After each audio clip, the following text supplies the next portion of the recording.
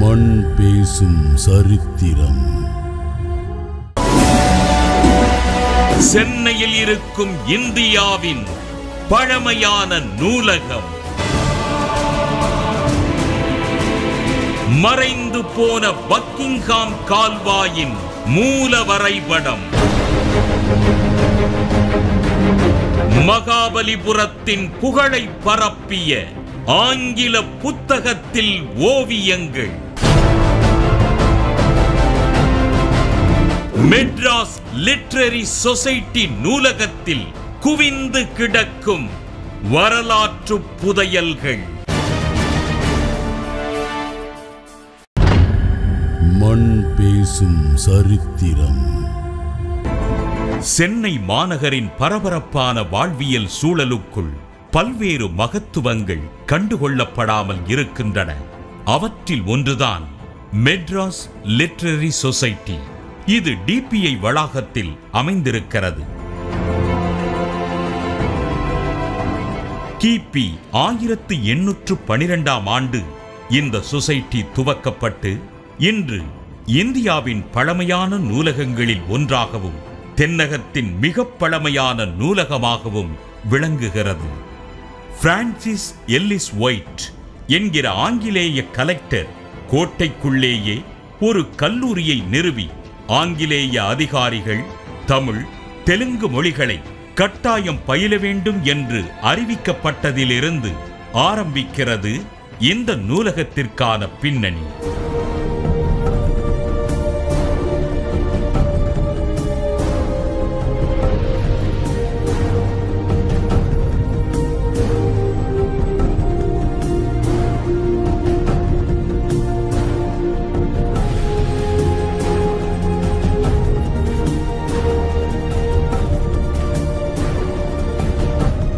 இப்போ நம்ம இருக்கிற இடம் வந்து இது மெட்ராஸ் லிட்டரரி சொசைட்டின்னு ஒரு இடம்.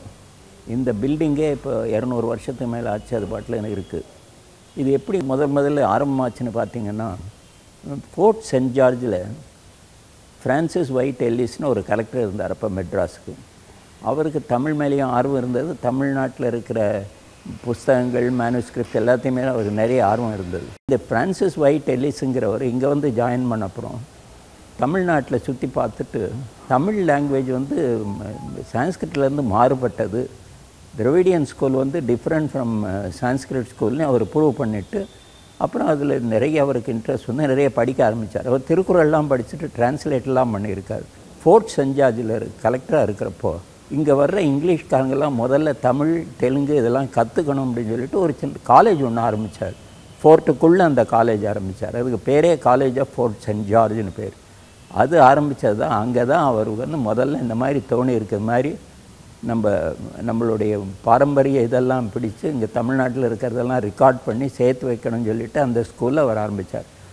அந்த ஸ்கூலில் 3 இந்தியன் இவங்களையும் வச்சார். தமிழ் கற்றுக் கொடுக்குறது பண்டார சிதம்பரம் வாத்தியார்னு ஒருத்தரையும், தெலுங்கு கற்றுக் கொடுக்குறது பட்டாபிராம சாஸ்திரின்னு ஒருத்தரையும் வச்சுட்டு அவர் அங்கே காலேஜ் நடத்திட்டு இருந்தார். அதாவது அவர் சொன்னது என்னென்னா, இங்கே இங்கிலீஷ்காரங்க வந்தாங்கன்னா முதல்ல அவங்க தெரிஞ்சுக்க வேண்டியது மொழியை பற்றி. அவங்க மொழியில் பேசினா தான் சரியாக அண்டர்ஸ்டாண்ட் பண்ணிக்க முடியும்னு அவங்க அந்த மாதிரி ஆரம்பித்தப்பறம் அந்த காலேஜ் அங்கே இருந்தது. ஆனால் அதில் அவங்க இந்த மாதிரி நல்லா படித்தவங்கெல்லாம் சேர்ந்து அவங்களுக்கு ஒரு சொசைட்டி மாதிரி இருக்கணும். நம்ம இப்போ சொல்கிறோம் இல்லையா, ஒரு சின்ன குழு ஆரம்பிக்கிறோம் இல்லையா, குழுமம் மாதிரி ஒன்று இருக்கணும்னு சொல்லிட்டு மெட்ராஸ் லிட்டரரி சொசைட்டின்னு ஒன்று ஆரம்பித்தாங்க. 1812 ஆரம்பித்தாங்க. அது சென்னையில் இருக்கும் மிக பிரம்மாண்டமான கன்னிமாரா நூலகம்தான் இந்தியாவின் முதல் பொது நூலகம் என்று கூறிய வரலாற்று ஆய்வு எழுத்தாளர் திரு நரசையா, அந்த நூலகத்திற்கும் புத்தகங்கள் இங்கிருந்துதான் அனுப்பி வைக்கப்பட்டன என்று கூறி ஆச்சரியப்படுத்துகிறார். லார்ட் கன்னிமராங்கிற ஒரு கவர்னராக இருந்தப்போ ஒரு லைப்ரரி அங்கே அனுப்பிக்கணும். அந்த கன்னிமரா லைப்ரரின்னு இன்றைக்கி நம்ம சொல்கிற லைப்ரரி இந்தியாவிலேயே ஃபஸ்ட்டு பப்ளிக் லைப்ரரி. அந்த பப்ளிக் லைப்ரரி அவர் ஸ்டார்ட் பண்ணப்போ அதுக்கு கொடுக்கப்பட்ட புஸ்தகங்கள், நூல்கள்லாம் இங்கேருந்து போனவை தான் முதல்ல அங்கே ஆரம்பித்தது. அதனால் இதுதான் அதனுடைய மதர் மாதிரி நம்ம வச்சுக்கலாம். அந்த மாதிரி ஒரு பெருமையான இடம் இது. இந்த நூலகத்தில் கிடைக்கும் ஆச்சரியமான வரலாற்று புதையல்களில் ஒன்றுதான் பக்கிங்ஹாம் கால்வாயின் வரைபட புத்தகம். இந்த கால்வாய் மகாபலிபுரம் வரை நீண்டு சென்றிருக்கிறது. உலகிலேயே மனிதனால் உருவாக்கப்பட்ட மிக நீண்ட கால்வாயாக இது இருக்கிறது. பல்வேறு காரணங்களால் இதன் பெரும் பகுதி தூர்க்கப்பட்டு விட்டது. அந்த கால்வாய் செயல்பட்ட விதமும் ஆச்சரியப்படுத்துகிறது. கடல் நீர் அதிகமானால் மூடிக்கொள்ளும் விதமாகவும், ஆற்று நீர் அதிகமானால் திறந்து கொள்ளும் விதமாகவும் டபுள் லாக் கேட்ஸ் என்கிற அமைப்பு உருவாக்கப்பட்டிருந்ததை அதன் மூல வரைபடம் விளக்குகிறது.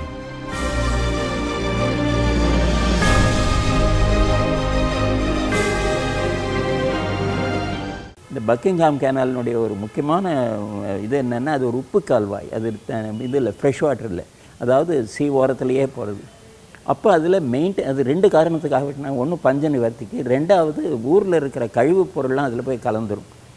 அப்படி கலக்கிற கலநீர் அப்படியே நின்னதுன்னா அது கெட்டது வாசனை எல்லாம் வரும், ப்ளஸ் இது சிக்னஸ் நிறைய வருங்கிறதுனால கேட்ஸ் கட்டினாங்க. லாக் கேட்ஸ்னு 5-6 லாக் கேட்ஸ் வரிசையாக கட்டினாங்க. இந்த மாதிரி லாக் கேட்ஸு, இந்த மாதிரி லாக் கேட்ஸினுடைய வேலை என்னன்னா, இப்போ அந்த லாக் கேட்டுங்கிறது சீ வாட்டர் நிறையிறப்ப தன்னாலே ப்ரெஷரில் மூடிக்கும். சீ வாட்டர் குறைஞ்சப்புறம் அந்த ப்ரெஷர் ரிவரில் இருக்கிற ப்ரெஷர்னால் ஓப்பன் ஆகிடும். ஓப்பன் ஆனோடனே இதில் இருக்கிற தண்ணி சீக்கு போயிடும், சீல் தண்ணி உள்ளே வந்துடும். திரும்பியும் சீ ரைஸ் ஆனோடனே கேட் க்ளோஸ் ஆகிடும். அதுக்கு பேர் லாக் கேட். இப்போ கூட நீங்கள் பார்த்தீங்கன்னா அடையாறு இடத்துல லாக் லேன், லாக் ஸ்ட்ரீட் எல்லாம் இருக்கும். அதெல்லாம் அந்த லாக்கு பக்கத்தில் இருந்ததுனால அதுக்கு பேர். ஒவ்வொரு லாக்கு இந்த மாதிரி நிறைய லாக் இருக்குது, 7, 6, 8 லாக்கு. ஆனால் இதெல்லாம் ஒன்றும் வேலை செய்யலை. அதெல்லாம் எடுத்து இப்போ ஆல்மோஸ்ட் 60-70 வருஷத்துக்கு முன்னாலே க்ளோஸ் பண்ணிட்டாங்கல்ல. கூவம் ஆறு பற்றி திரு நரசையா கூறிய தகவலும் ஆச்சரியத்தையும் அதிர்ச்சியையும் ஏற்படுத்தியது. 1949ஆம் ஆண்டு வரை சுமார் 50 வகையான மீன்கள் இருந்த இந்த ஆறு 1960க்கு பிறகு மிக மோசமான நிலையை எட்டி இருக்கிறது. கூவங்கிற ரிவர் நான் முன்னாலே சொன்னேன், கோமலேஸ்வரன் அதுக்கு பேர். பியூர் வாட்டராக இருந்தது. 1949 அதில் சுமார் 50 வகையான ஃபிஷ்ஷஸ் அதில் இருந்தது. 1960 ஒரு ஃபிஷ்ஷு கூட கிடையாது. இன்றைக்கி அதை க்ளீன் பண்ணி, அந்த கூவம் வாட்டரை எடுத்து க்ளீன் பண்ணி சுத்திகரித்து அதில் வச்சு அதில் ஒரு ஃபிஷ்ஷை போட்டிங்கன்னா உடனே செத்து போயிடும். அதாவது அதில் இருக்கிற டாக்ஸின் எவ்வளோ சுத்திகரித்தாலும் ஃபிஷ்ஷு நிற்காது. ஒரு ஃபிஷ்ஷு கூட கிடையாது கூவத்தில். சென்னையில் இருக்கும் துறைமுகம் ஆரம்பமான 1879ஆம் ஆண்டில் வெளியான ஆண்டு கையேட்டு இதழில் அதன் வரைபடமும் விளக்கமும் இடம்பெற்றிருக்கிறது.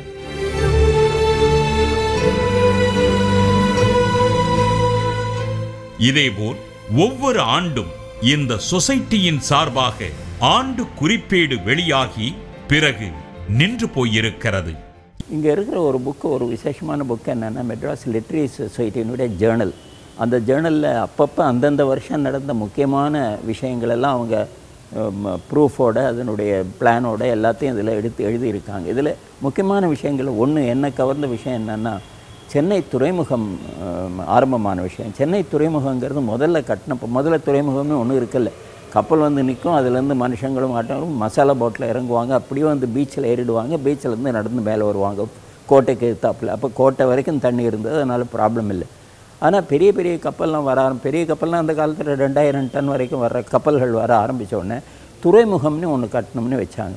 அப்போ 1879 ஃபஸ்ட்டு ஹார்பரை தான் கட்டினாங்க. அந்த ரிப்போர்ட் இதில் இருக்குது, அதனுடைய படமும் இருக்குது. அதாவது ஒரே ஒரு ஜெட்டின்னு ஒரு கப்பல் படகு கட்டுறதுக்கு ஒரு வால் அது போட்டு சுற்றி ஒரு ப்ரொடெக்ஷன் வால், அந்த ப்ரொடெக்ஷன் வால் கட்டி நடுவில் ஒரே ஒரு ஃபிங்கர் ஜெட்டிம்பாங்க, அது கீழே இருந்து ஈஸ்ட் நோக்கி போகும். இதுதான் அந்த ஹார்பர் அன்னைக்கு இருந்த நிலைமை. இது ஷோர், அவங்க கட்டின ஹார்பர் வித் வால். வடக்கில் டோர் ஓப்பனிங் வச்சுருந்தாங்க. ஒரே ஒரு ஃபிங்கர் ஜெட்டின்னு ஒன்று. கப்பல்லாம் இங்கே நங்கூரம் போட்டு நிற்கும். அதுலேருந்து போட்டு இதில் சாமான் இறங்கி போகும். இது நார்த், இது இந்த கேட்டு இன்னும் அப்படியே இருக்குது. இந்த கேட்டு தான் இன்றைக்கும் துறைமுகத்தில் கேட்டாக இருக்குது. ஆனால் 1879 இவங்க கட்டின மறு வருஷத்தில் ஒரு பெரிய புயல் இதெல்லாம் அடிச்சுட்டு போயிடுச்சு, ஒன்றுமே கிடையாது. அப்புறம் தான் அவங்களுக்கு தெரிஞ்சு இந்த பக்கம் ஓப்பன் வச்சா இப்போ இது வேலைக்கு வராதுன்னு சொல்லிட்டு மாற்றுறாங்க. இந்த வாலை இது வரைக்கும் கொண்டு வந்துட்டு இங்கே ஓப்பன் வைக்கிறாங்க. இப்போ இருக்கிற ஓப்பனிங் எங்கே இருக்குது, அப்போ ஓப்பனிங் வச்சு உள்ளே வேறு ஜெட்டி கட்டுறாங்க. அது ஒரு 50-60 வருஷம் ப்ராஜெக்ட் மாதிரி. இதில் முக்கியமான விஷயம் என்ன, அன்னைக்கு இருந்த மாதிரி பார்த்தீங்கன்னா இந்த மாதிரி தான் இருந்திருக்கப்போ. இந்த நிலையில்தான் சுபாஷ் சந்திர போஸ் இந்த சொசைட்டிக்கு எழுதிய கடிதம், அன்னி பெசன்ட் அம்மையாரின் சந்தா பற்றிய குறிப்பு போன்றவைகளும் ஆச்சரியப்படுத்துகின்றன. அவற்றை இடைவேளைக்கு பிறகு பேசுவோம். மண் பேசும் சரித்திரம்.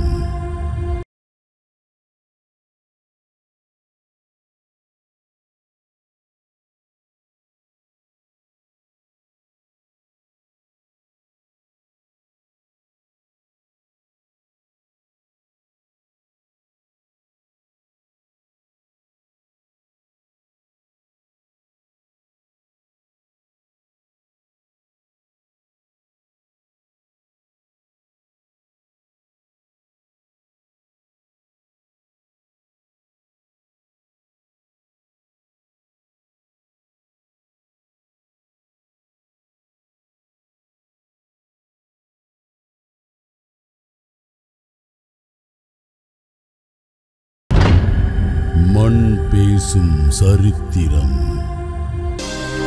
சென்னையின் வரலாற்று பொக்கிஷமாக விளங்கும் மெட்ராஸ் லிட்டரரி சொசைட்டி நூலகத்தின் பல்வேறு தொகுதிகள் நம்மை ஆச்சரியப்படுத்துகின்றன. இந்த சொசைட்டிக்கு சுபாஷ் சந்திர போஸ் ஜெர்மனியில் இருந்தபடி 1935 எழுதிய கடிதம் அவரது கையொப்பத்தை தாங்கியிருக்கிறது. நேதாஜி சுபாஷ் போஸ் வந்து அப்போ ஜெர்மனியில் இருந்துட்டு அவர் இந்த இந்தியாவில் ஏதாவது பண்ணுங்கிற ஒரு ஆசையோடு அவர் நிறைய என்னமெல்லாம் பண்ணுறார். அவர் மெட்ராஸ் லிட்டரரி சொசைட்டிக்கு 23 மே 1935 அன்னைக்கு எழுதின கடிதம் இது. அவருடைய கையெழுத்து இங்கே இருக்குது, சுபாஷ் சந்திர போஸ்னு. இந்த இங்கே பார்க்கலாம் நீங்கள், சுபாஷ் சந்திர போஸ் கையெழுத்து இருக்குங்க. இன்னொரு அவருடைய ஃப்ரெண்டும் போடுறாங்க. இதில் என்ன சொல்கிறாங்கன்னா, நாங்கள் we would also like to it could be count on you for cooperation. நாங்கள் இதில் வந்து ஒரு லிட்ரேச்சர் ஆர்ட் இதுக்கெல்லாம் நம்ம ஒரு கோஆப்ரேஷன் இருக்கணும், அதுக்கு உங்களால் கோஆப்ரேட் பண்ண முடியுமான்னு கேட்டு எழுதியிருக்கிற லெட்டர் இங்கே இருக்குது. இதேபோல் அன்னி பெசன்ட் அம்மையார் தனது சந்தா தொடர்பாக 1919 தன் கைப்பட எழுதிய கடிதமும் பாதுகாக்கப்பட்டு வருகிறது. 1919 அன்னி பெசன்ட்னு தியாசபிக்கல் சொசைட்டி ஆரம்பித்த அந்த அம்மா அவங்க மெம்பராக இருந்தாங்க. இதில் எத்தனையோ பேர் மெம்பராக இருந்திருக்காங்க, ரொம்ப பெரிய பெரிய ஆளுங்கள்லாம் இதில் மெம்பராக இருந்திருக்காங்க. அவங்க அன்னி பெசன்ட்டு அந்த காலத்தில் இது மாதிரி நான் சப்ஸ்கிரிப்ஷன் கட்டினேனா இல்லையான்னு எனக்கு எனக்கு சரியாக ஞாபகம் இல்லை. That I had paid my subscription நினச்சிட்ருக்கேன். My trouble you to say what I have டன்ங்கிறத பற்றி ஒரு லெட்டர் எழுதினது அன்னி பெசன்ட் அவங்களே கையெழுத்து போட்ட லெட்டர், அதனுடைய காப்பியும் இங்கே இருக்குது. ஐசக் நியூட்டனால் 1726 லத்தீன் மொழியில் எழுதப்பட்ட புத்தகத்தின் பிரதி, இந்தியாவை பற்றிய குறிப்புகள் அடங்கிய பயண நூல் போன்றவையும் இங்கே பாதுகாக்கப்பட்டு வருகின்றன.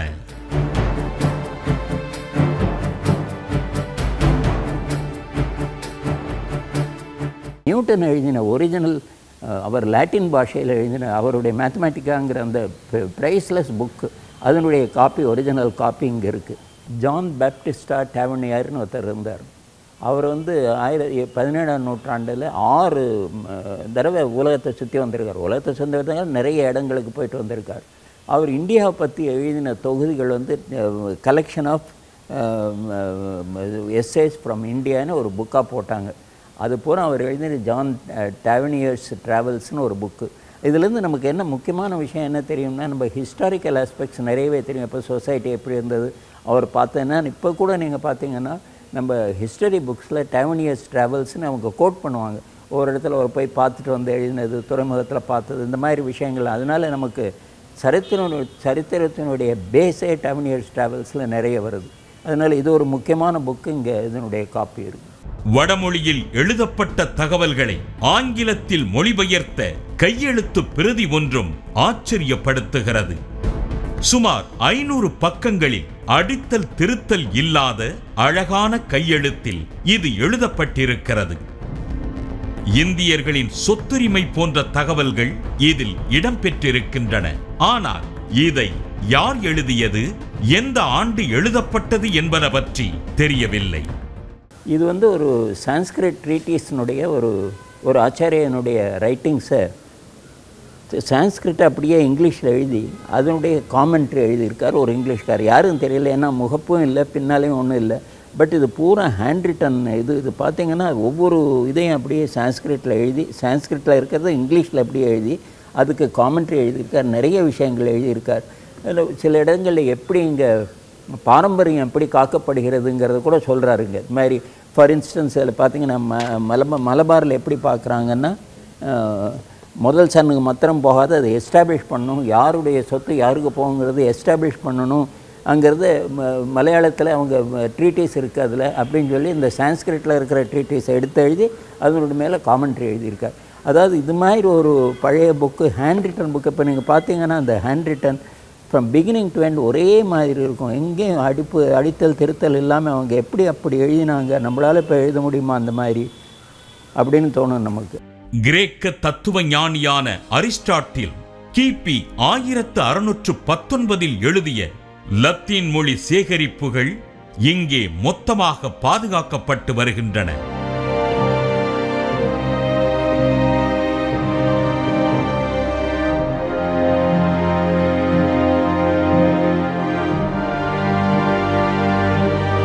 இந்த சொசைட்டியில் ஆண்டுதோறும் எடுக்கப்பட்ட முக்கிய முடிவுகள் பற்றிய குறிப்புகளும் தொகுக்கப்பட்டிருக்கின்றன.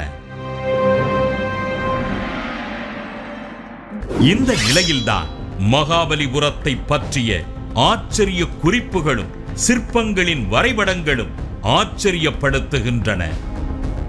அவற்றை இடைவேளைக்கு பிறகு பேசுவோம். மண் பேசும் சரித்திரம்.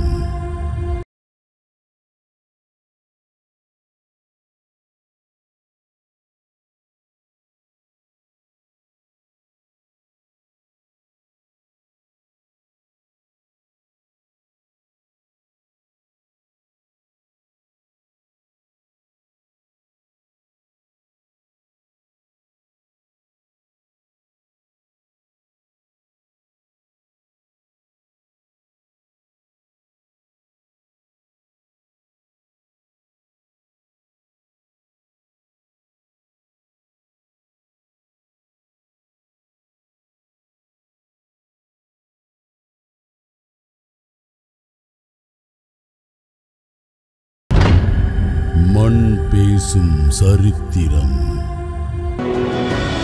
மெட்ராஸ் லிட்டரரி சொசைட்டி நூலகத்தில் பாதுகாக்கப்பட்டு வரும் குறிப்புகளும் நூல்களும் வியக்க வைக்கின்றன. அவற்றில் மகாபலிபுரம் பற்றிய 7 பக்கோடாஸ் என்கிற தொகுப்பு நூல் பல்வேறு தகவல்களை வெளி உலகிற்கு தெரியப்படுத்த உதவியிருக்கிறது. கையில் வரையப்பட்ட மகாபலிபுர சிற்பங்களும் அவற்றை பற்றிய குறிப்புகளும் பிரமிக்க வைக்கின்றன.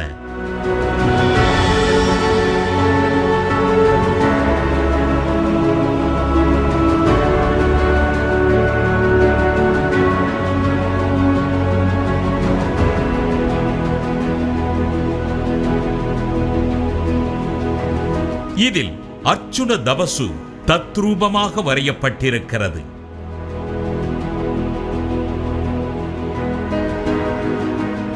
செவன் பகோடாஸுங்கிறது 7 கோபுரங்களை குறிக்கிறது. அதாவது மகாபலிபுரத்தில் இருக்கிற கோயில்கள் எல்லாம் அதை அவங்க எடுத்து அதை பற்றி ஃபுல் விவரங்க இதில் எழுதியிருக்காங்க இந்த புக்கில். அவங்க இப்போ பார்த்ததெல்லாம் அவங்க படமாக கையால் வரைஞ்சிருக்காங்க. இப்போ பார்த்திங்கன்னா ஒரு பேனல் பூரா கையாலேயே வரைஞ்சிருக்காங்க. அதாவது வராகாவதாரத்தில் பூமாதேவி எடுத்து வெளியில் வச்சுக்கிறாரு. நரசிம்மன் வராகாவதாரத்தில் அவர் எப்படி பூமாதேவி வச்சிட்ருக்காருங்கிறது அந்த சிலை அங்கே இருக்குது, இன்னும் இருக்குது. அதே மாதிரி உலகளந்த பெருமாள் இது அவங்க கையாலேயே இந்த படங்கள்லாம் போட்டிருக்காங்க. அதுக்கப்புறம் அதை ஃபர்தராக அவங்க ரிசர்ச் பண்ணி நிறைய எழுதியிருக்காங்க. இதெல்லாம் பற்றி அந்த ஒரிஜினல் ரிப்போர்ட் ஆஃப் 7 பகோடாஸ் இங்கே இருக்குது. அதை போய் பார்த்துட்டு வந்த அப்போ எழுதினவங்களுடைய பேரெல்லாம் இதில் இருக்குது. வில்லியம் சேம்பர்ஸ்னு ஒருத்தர், கோல்டிங்ஹாம்னு ஒருத்தர், பெஞ்சமின் கை பேபிங்டன் அப்போவே சொன்ன இந்த இது ஆரம்பிச்சுக்கே அவர் தான் பண்ண வருவோம் அதில்.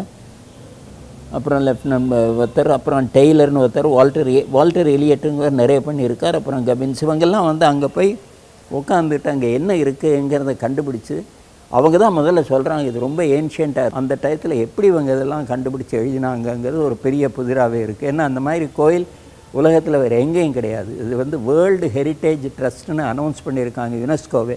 அது மாதிரி ஏன்னா அந்த மாதிரி ஒரு லார்ஜ் ஓப்பன் ஏரியா பேனல் வந்து அந்த அர்ஜுன தபஸ்ங்கிறோம் இல்லையா, அந்த மாதிரி பேனல் வேறு எங்கேயும் கிடையாது. மகாபாரதத்தில் வர்ற கதையை பார்த்தீங்கன்னா ஒரு அர்ஜுனன் வந்து தபஸ் பண்ணி பசுபதாஸ்திரத்தை சிவன்கிட்டேருந்து வாங்குறதா ஒரு கதை வரும். இதுதான் அர்ஜுனர் தபஸ் பண்ணுறார். இதேபோல் பல்லவ கிரந்த எழுத்துக்களை அச்சு கோர்த்தது போல் எழுதி அவற்றை ஆங்கிலத்திலும் மொழிபெயர்த்திருக்கிறார்கள். இது வந்து பல்லவ கிரந்தாங்கிற அந்த இதில் எழுதப்பட்ட கல்வெட்டு இங்கே இது மாதிரி 2 இருக்குது, ஒன்று பக்கம் ஒன்று. இதில் பல்லவனுடைய எப்படி பண்ணா என்னங்கிறது இருக்குது. அதில் அந்த மாதிரி இந்த அப்படியே ரிப்ரொடியூஸ் பண்ணியிருக்காங்க, கையாலேயே எழுதி அதை ரிப்ரொடியூஸ் பண்ணியிருக்காங்க அந்த காலத்தில். இப்போ பார்த்திங்கன்னா இந்த கேலிகிராஃபி பார்த்திங்கன்னா அவ்வளோ அழகாக எழுதியிருக்காங்க பாருங்கள். அந்த பல்லவ கிரந்த லாங்குவேஜில் அந்த டெக்ஸ்ட்டும் இதில் எழுதியிருக்காங்க இங்கிலீஷில். அப்படியே இங்கே ஜேம்ஸ் கில்லரி என்பவரின் கார்ட்டூன்கள் காண கிடைக்கின்றன. 1728ஆம் ஆண்டிலிருந்து சுமார் 12 ஆண்டுகள் வரையிலான காலகட்டத்தில் வரையப்பட்ட இந்த கார்ட்டூன்கள் அன்றைய அரசியல் ரீதியான விமர்சனங்களை துணிச்சலாக வெளிப்படுத்துகின்றன.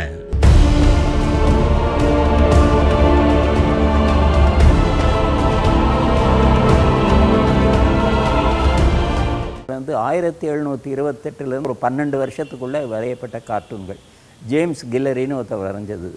இதில் என்ன விசேஷம் என்னென்னா, அப்போ கார்ட்டூனை பற்றி யாருக்குமே ஒன்றும் தெரியாது. முதல்ல கார்ட்டூனுங்கிற ஒரு கான்செப்டை கொண்டு வந்து ஹோகார்ட்னு ஒருத்தர் தான்.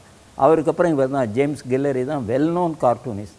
அதில் ஒரு பயப்படாமல் அந்த காலத்தில் அரசன்லேருந்து ஆண்டி வரைக்கும் எல்லாரையும் கிரிட்டிசைஸ் பண்ணி ஒரு கார்ட்டூன் போடுவார். அந்த காலத்தில் அந்த கார்ட்டூன் பார்க்குறதுக்கே நிறைய பேர் வருவாங்க. இது அதனுடைய காப்பீஸ் எடுத்து இங்கே சில இடங்களில் சேர்த்து வச்சுருந்தாங்க.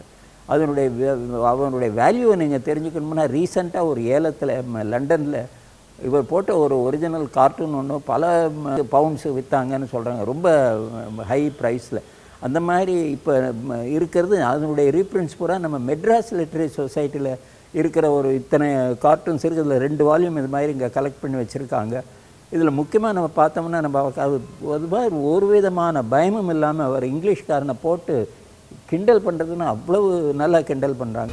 இங்கே புத்தகங்களை படிப்பதற்கென்று தனியாக ஒரு அறையும் இருக்கிறது.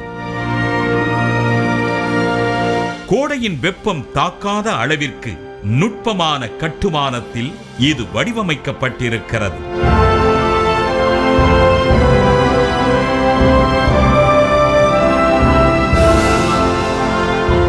இந்த பில்டிங் வந்து இந்தோ சாரசனிக் டைப்பும்பாங்க. அதாவது அந்த கல்ச்சர் வந்து எப்படின்னா red brick building with arches அதெல்லாம் வச்சு ஆர்னமெண்டலாக இருக்கும், பார்க்குறதுக்கு அழகாக இருக்கும்.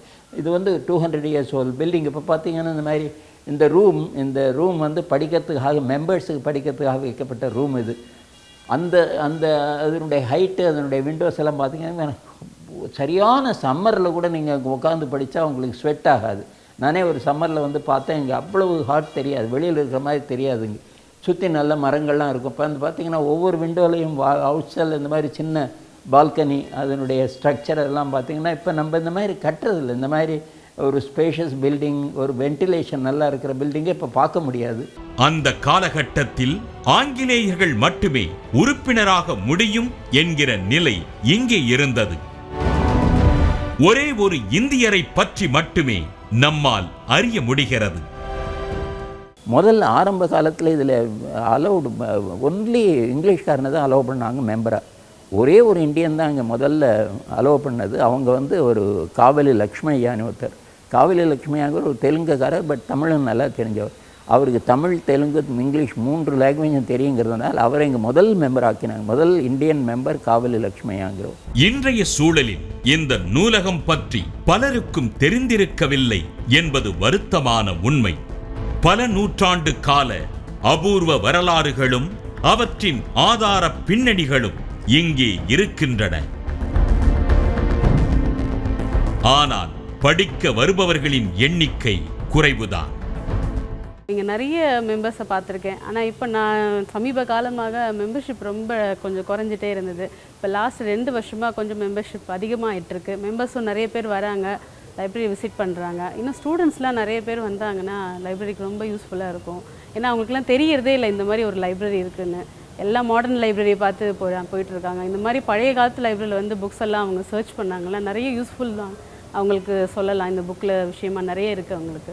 இந்த நூலகம் பற்றிய பெருமைகள் புரிந்து கொள்ளப்பட்டு படிப்பவர்களின் வரவு அதிகரித்தால் நெடுங்கால சரித்திர பாதுகாப்பிற்கும் அர்த்தம் கிடைக்கும். இவை தொலைத்த பல அடையாளங்களின் தொகுப்புகளாகவும் இருக்கின்றன.